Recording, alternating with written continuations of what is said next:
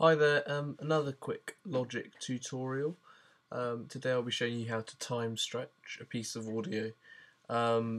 So here's a piece that I've created earlier. Let's just give that a quick listen. 1, 2, 1, 2. Right, nice and simple.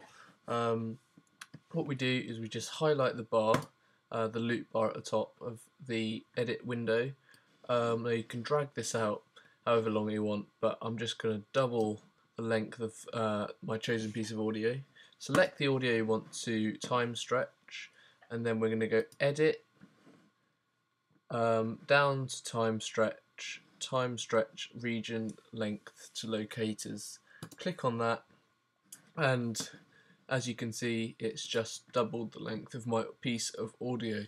Now if you give that a quick listen, 1, 2, 1, 2, 1, and as you can see, that's half the speed of my original piece of audio. And that's all for today, guys. Don't forget to rate, comment and subscribe.